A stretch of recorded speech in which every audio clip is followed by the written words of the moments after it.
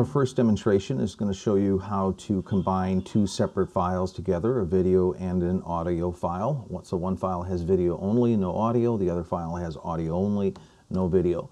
At first glance, you think you'd want to choose merge, but merge is pretty much the opposite. It just appends, actually appends one file after another. So there's a couple ways to get our files into our work area. We can either drop the media in here, so that would mean I'd go out to File Explorer, grab the file, and drag it in. Or I can simply do Add Files, grab the file, and bring it in.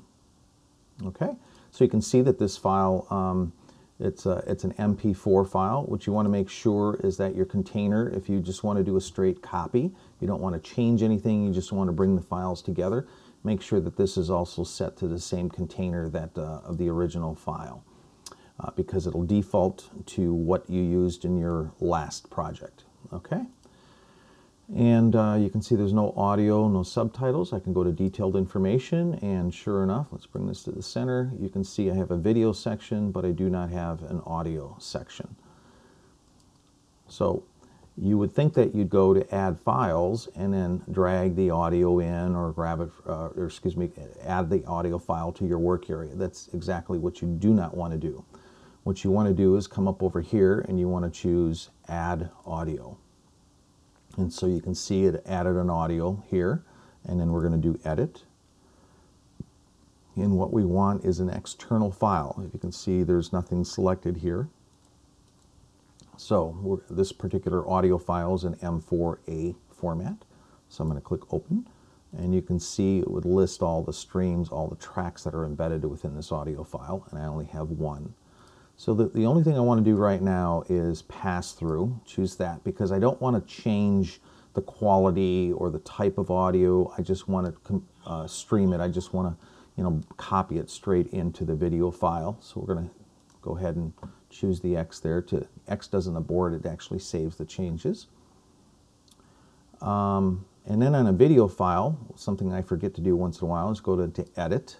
And once again, because I just want to do a pure copy, I want to choose Pass Through. Okay, so it won't change anything. Alrighty. And then if you wanted to add another audio track, you could do that over here as well. Yeah, you've got Add Filters. This is kind of a cool option here. So let's do Add Video Filter. Something you may want to do commonly is to rotate a video. Maybe it's from a camera phone or something and it's upside down, so you can go into Rotate, and it added Rotate right here, and I can choose Edit, and then I can do Flip horizontally, flip vertically. I can actually turn it, and so it's really easy, just a couple little options. There's some other options embedded here in General and Advanced, so if we go into General and choose Edit, one I like to use quite often is Finish Encoding when the shortest input stream ends, and so there that one is. We can also go into Advanced Options, and every time I select a different item in a drop-down list, then I get a different set of options related to what we chose over here. And so there's just a wealth of options to choose from here. Okay, so we're just going to save that for another tutorial. At this point, we're actually all set to go, so all I have to do is click Start.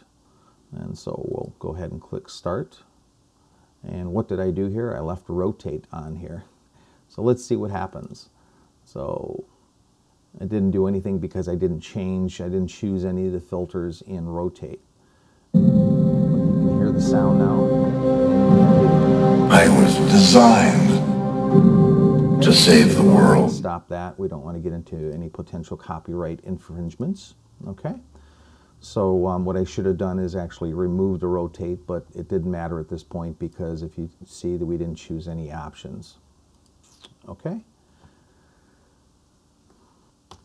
So if I wanted, I could actually go through and redo this very simply by clicking on the X over here to remove the Rotate filter, and then just restart, and it would save all of my other settings and go off and redo the file.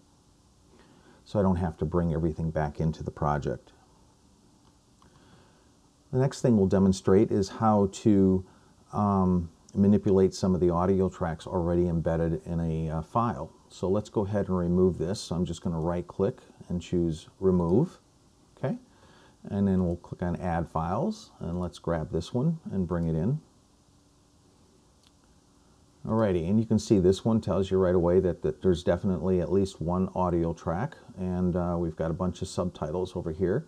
If I click on Detailed Information, bring this over, you can see there's my video track section. My first audio track is listed here, DTS 7.1 it looks like, and then I've got another audio track here, and so I've got 3 different audio tracks, some subtitles, and some chapters. So what we could do over here is we go over here. Now notice it's defaulting to what we chose last time. So I'm going to click Edit, and there's my 3 different streams. So I can say, you know, let's do this first stream here. Sure, we'll go ahead and grab that. Once again, I just want a straight copy. I don't want to change anything other than the order of the streams maybe, or which streams are going to be included. Maybe I don't want the other 2 streams. So we'll choose Pass Through. And then we're going to do Add Audio again, and we'll choose Edit, and this time let's just choose stream number 3. How's that? Okay, and it's set to defaults to Pass Through. Alrighty, and if we look up over here, it says MP4. Well, this file was actually an MKV file. So let's change this, because once again, I don't want to change the file at all other than moving around the audio tracks or changing the type of audio.